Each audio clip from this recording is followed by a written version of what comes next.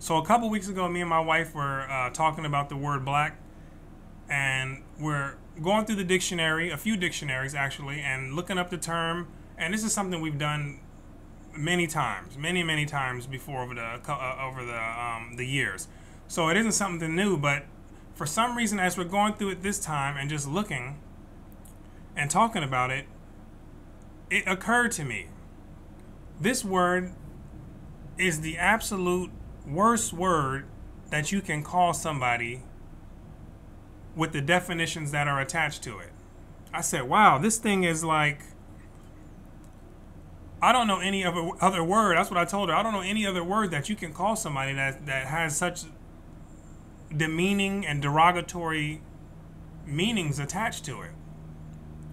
And so what I want to do right now is I want to go through some of the meanings attached to the word black so you can kind of see like what is really being implied when you call yourself black or when you call somebody else black, and so that you'll be able to think about it and kind of really come to terms on what was the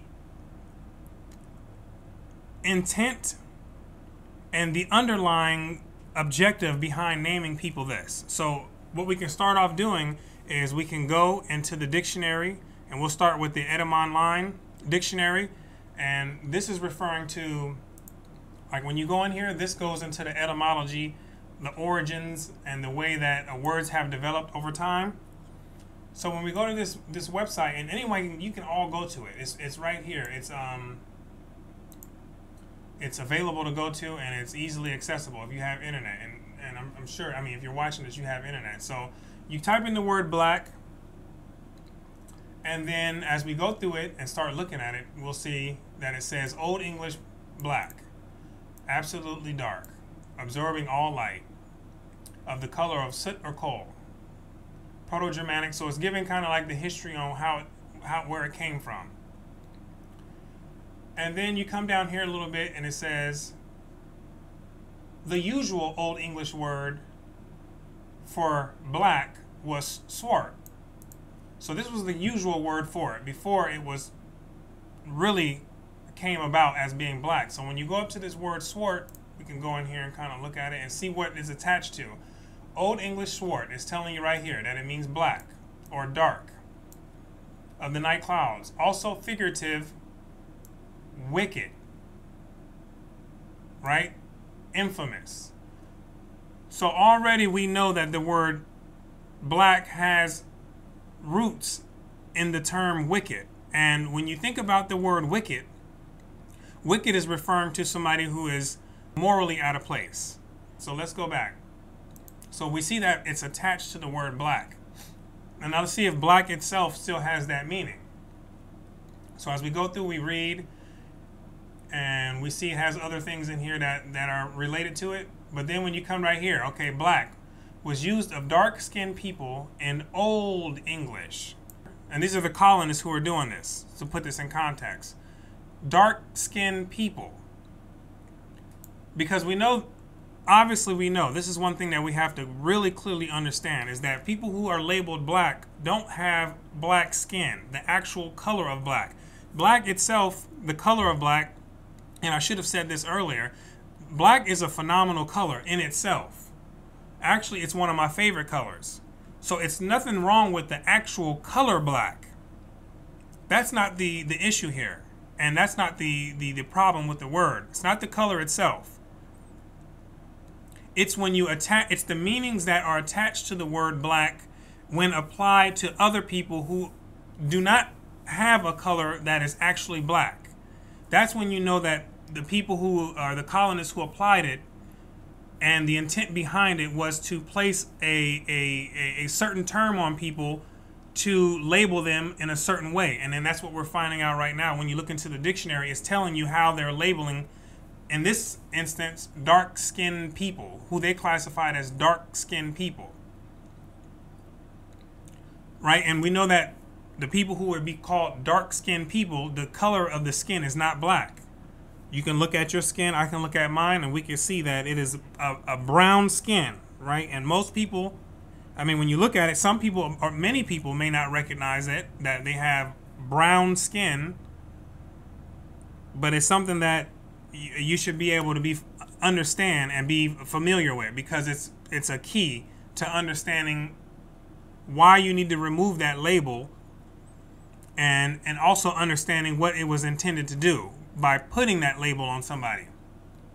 So they took the term, which was swart first, and then it became black, which was already, before it was attached to black or people who are labeled black, it was already situated and designated for being wicked. That's how they used the term in Old English. Black was synonymous with wicked. So let's keep going. The figurative sense often come from the notion without light, moral or spiritual. Now look at that. Without light, moral. Let's deal with the moral part. That's already saying the same thing that swart was, which was wicked. When you're someone who is morally without light, what that's doing is it's saying that the people who are attached to this label are someone who do not have the proper ability to be moral. And what you understand what that label has done is it has, once people have accepted that label and began to believe in that, as Richard B. Morris talks about in his book, The Name Negro and its Origin and Evil Use, when they start to become that and believe that, they start to become that. And this is what is like a major issue with having the term black. They start to believe it, then they start to become it. So now when you talk about being morally without light, and you equate that to people who are dark-skinned or supposedly dark-skinned, that's not how we call them in our culture, but that's how the rest of most people are going to call them. They call them dark-skinned. Is that now how they see their world and see themselves as someone who is morally without light. And this is not something that people see consciously. They're not saying we are we don't have any light. It's an unconscious behavior that's taking place because they've accepted that label.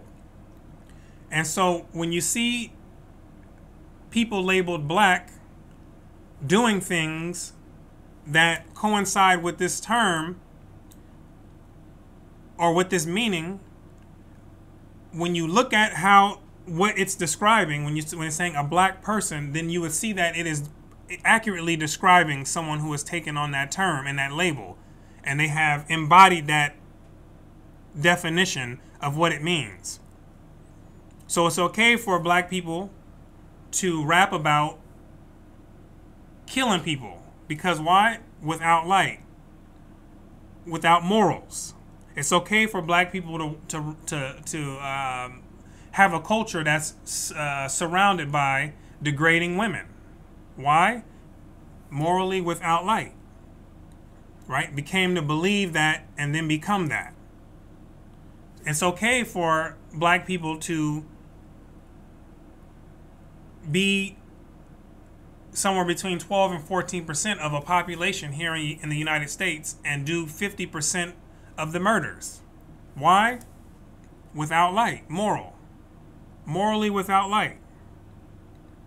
So this is a damaging word to call anybody black right here. This is what it's associated with. Fierce, terrible, wicked. We see it here from the late 14th century. Right? So it's without light, morally or spiritual. Now the spiritual part, this is a topic that we're not going to get into right now, because this part, I think people can understand the moral aspect of it, of the consequences of it. But the spiritual part, this is going to be the most difficult part to really be able to express and pass on the idea for many people, is being spiritually without light. Because this is something that I should say it's an understanding that's going to take a lot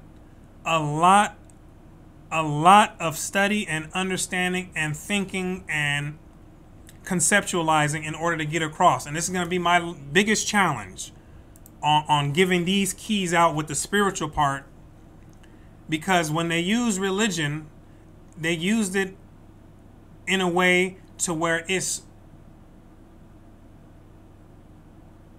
very difficult to release yourself from the trap that they set.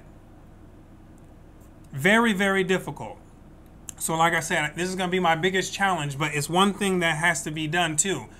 You have to get some light in order to be freed and liberated from what has happened in the past.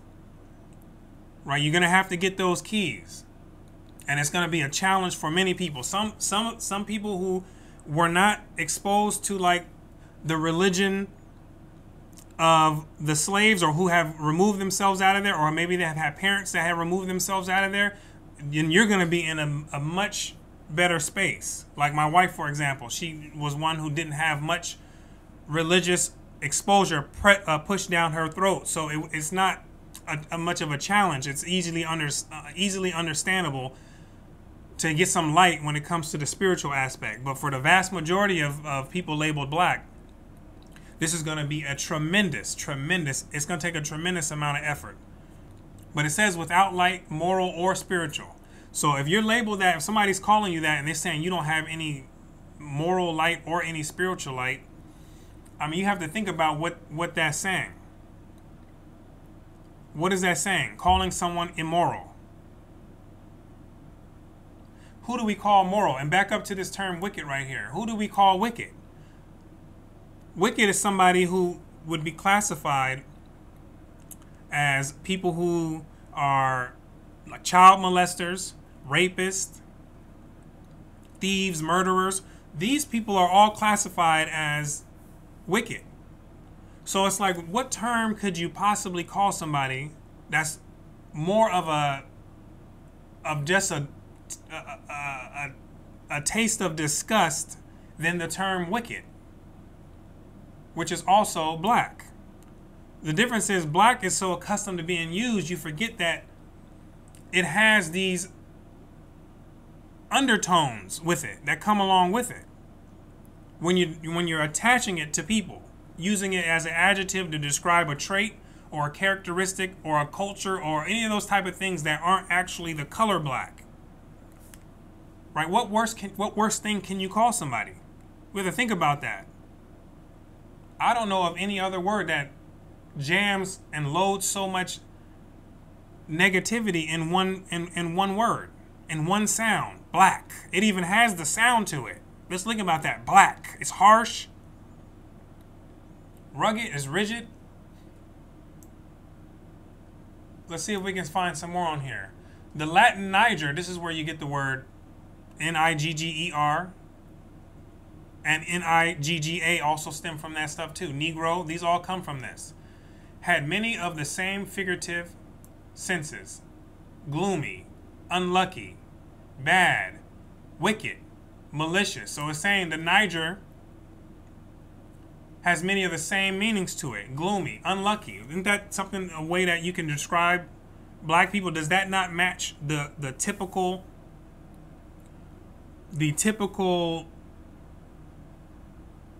life and experience of someone who is labeled black? Unlucky, in the ghetto, poverty, single parent homes,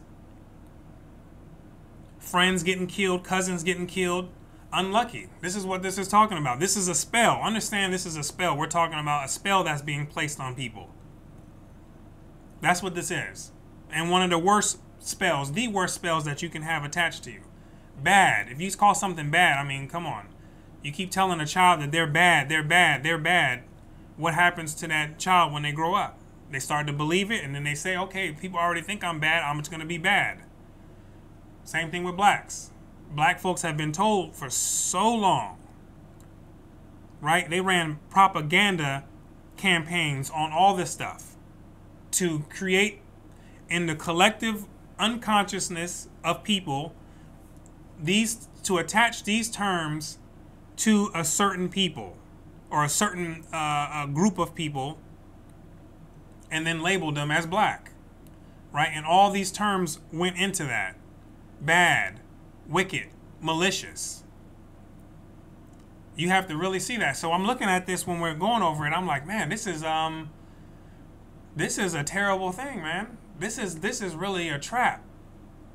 This is a trap, right? This is a trap. It's a masterful trap too, man. As every time I keep going through it and look at it, I said, man, these guys did a masterful job at doing what it was that they intended to do, which was to create. You got to remember, they're creating a perpetual slave when they're doing this. And what names and labels are one of the ways that you do that, along with religion and other things too. But these are powerful things that you can, powerful tools that you can use to place on people and to basically hijack their way of thinking and to where they see the world through that lens. And when they see the world through that lens, they begin to act that way. Then therefore you have accomplished your mission.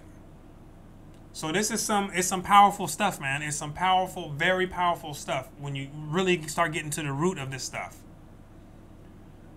Okay, here. It has been, okay, in English it has been the color of sin and sorrow at least since the 1300s, the 13th century.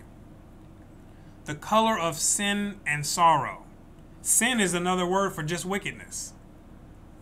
Evil and wickedness. What other word can you call somebody that's worse than this? What other word? I don't know of another word. So this is in one dictionary. The thing is, we can go over to any dictionary you can pop out. If you have a dictionary at home, go up and look at black, and it'll tell you, because it wasn't hidden. It's not a hidden thing. It's an obvious and open thing. So we can go into, let's see, dictionary.com. Let's come to dictionary.com and let's see what it says. So this is dictionary.com. Being a color that lacks hue, brightness, and absorbs light without reflecting any rays composing it. So this is the actual color black, which we have nothing wrong with that. Black is a great color, like I said. The color of it is. It's not nothing wrong with the color. It's the things that were attached to it to describe people. Being wicked doesn't have anything to do with the actual color of black. These are other attachments that they labeled on it. Now look where, now this is important here, so you can kind of really get a full understanding for what the word black is associated with. So we have right here other words for black. Other words, things that you can use to replace black. So the first section here, this is the actual color. You have dirty and dingy. This is the part I want to focus on right here. Is 4. Sad. So you can replace sad with black. Depressing. You can replace depressing with black. Somber, doleful, mournful. All these can be replaced with the word black. Now watch this. Disastrous. Calamitous. Right? So if a certain disastrous event happens, you can call that a black event, and they did used to call those things that. That's how the word is built up. Here we go. Sinful. We talked about that. Inhuman. Now you have to think about this. Did they not attach or say that the people that were captured and labeled black, is that not the campaign that they ran? They ran campaigns to try to show people that these people are inhuman. They are subhuman, less than human. That's why they attach black to there. You got to understand, someone who's colonizing is coming in with a strategy to take other people down. They're not coming in and just letting this stuff is deliberate, is the point. They're not coming in and just saying, well, let's just see what happens. That's why when they did that and they removed the tribal names from the people, because the tribal people, tribal Africans, or before they were captured, never called themselves, they weren't referring to themselves as black. And most of the continent still doesn't, to this day, they don't refer to themselves as black. It's only when people go over there pushing that ideology over to them and then passing that black virus over there to them. Then they start taking that on. But they weren't calling themselves that. But this is the strategy of the colonists. And it's a brilliant strategy. It is a phenomenal strategy. Understand that. It's a phenomenal strategy. How do we know it is? Because it's still working to this day. So what worse can you call somebody than black, which also means inhuman, a subhuman person? That's what's attached to this. Other words for black. You see it. Fiendish. Fiendish also means, let me see, I think this is the word that means wicked. Oh, here it is. Fiendish. It means extremely cruel or unpleasant. Devilish. That's another word for black. You got to think about it. Infernal. Monstrous. Here we go. Atrocious. Horrible. Nefarious. Treacherous. Traitorous. Villainous. These are all words for black. They mean the same thing. They can be interchanged. They're synonyms. They can be interchanged and they can all mean that. And these words, the concepts, are built up in the collective unconscious of people. It's not like people are walking around saying black means devil. Black means sinful. It's in the unconscious because we use these words subtly. It's subtly pushed into the language that we use. Right? You'll call, as a matter of fact, there's in a book that he tells a story. This is in a Brian Tracy book. He tells a story about a guy who has, on one shoulder he has a white angel, and he has on the other shoulder he has a black angel, or a black devil, or a black demon. And both of them are talking to the person, and he's like, which one of these do you think this person listens to? The black devil's telling him how this person cannot do something. It's basically telling him all the negative things. The white angel is telling him all the things that he can become and the positive things. Which one of these angels or demons does the person listen to? And he says the one that you feed. Basically the ones that's the one who you basically obey, is the one that you listen to and the one that you receive the advice from. But it's little stories like that are crept into the unconsciousness of people, which has these meanings in there, and it's there in the back parts of their mind, and it's in everybody's minds. Right? So let's go over to Merriam-Webster Dictionary. We can look at here and see what is related to the word black. And you can see like how here we go again. They're not hiding it. Old-fashioned, thoroughly sinister or evil, wicked. Now this has nothing to do with, this is black. Let me see. My hairs right here are black. You can't describe evil or wicked to the black hairs on here, because it doesn't make any sense. These are characteristics and traits that you describe a person as, or a event as, something that has taken place. Evil or sinister or wicked. That's a wicked thing that you just did. That's an evil thing that you just did. That person over there across the street is an evil person. That's a wicked person. In other words, subtly, that's a black person. Right? That's what this is saying. That's what it's saying. And that's why it's attached to black. Here we go. So this is one of the worst. This is the worst word that you can call somebody. Connected with or invoking the supernatural, and especially the devil. Especially the devil. That's what this is talking about. And this is talking about black magic. It's not, black magic isn't a color magic. It's a specific type of magic that they will designate as being evil or wicked. It's a wicked type of magic is what it's saying. When you're doing a magic and you're creating ideas to harm people, or getting people to trying to get people to do what you want them to do against their wishes, that's a black magic. When we look at it now, we would consider what the colonists did as doing black magic. Taking people stripping names away, putting labels on them, making them, creating an environment to where they become that label that you placed on them in order to serve a purpose that the colonists had in mind, to be a perpetual slave. That's black magic.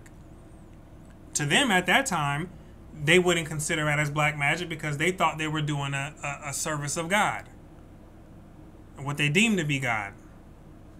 And in their mind, rightfully so, in their own mind, right? We're not arguing the ethics behind it on how they felt about it, because they felt the way they felt.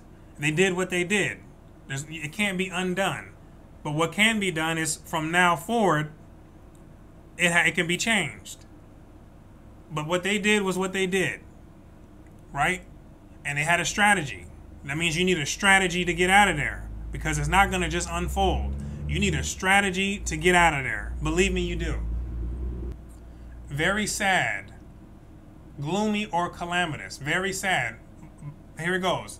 Black despair. Is this a reality of many black people? Very sad, feeling like there's no hope, depressed. That is, right? You begin to believe it, then you become it. Gloomy, calamitous. You got to think about this. Come on. What words could you use that are worse than this?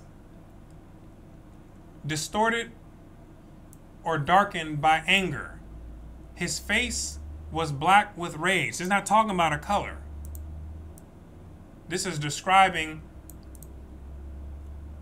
a certain scenario, like a certain vibe that he had, being black with rage. That means you know that this person here is like almost in the zone of getting ready to strangle or kill somebody. If somebody describes it as black with rage, that means that something serious is getting ready to happen. Right? And so now, being descendants and having some ancestry attached to people who were labeled black, as we come into the times of today, where we have unlimited access to resources and information, you can, and the playing field is now equal. That's another important part. The framework is now equal. The laws are equal. You have the ability to redefine yourself and to remove labels. That's the work that has to be done going forward. Because if you stay stuck in this particular type of dilemma, then you will continue to reinforce and perpetuate the intended objective of the colonial powers. And then you'll create slaves out of your own children, and you'll create a certain mindset out of your own children. So that's what we had realized, is that not only us who have to remove ourselves from this type of thinking, it's also going to have to be white people as well, people who are labeled as white. And this is going to be a totally different discussion about white people. But right now we're dealing with the people labeled black. But essentially what has to happen is it needs to be removed. All these terms have to be removed off of people in order to create a world that does not have people labeled as a permanent underclass. And it starts with, you're going to have to do it yourself, starting with your own self, because nobody has the incentive really to do it. The only people who have the incentive, the real incentive to do it, are the people who are labeled as black. So you have to be the ones to do that first in order to be a beacon of light, and other people could then begin to fall in as well. And it needs to be a raceless society where you're not going off of the skin color, because you can never win you can never win that game.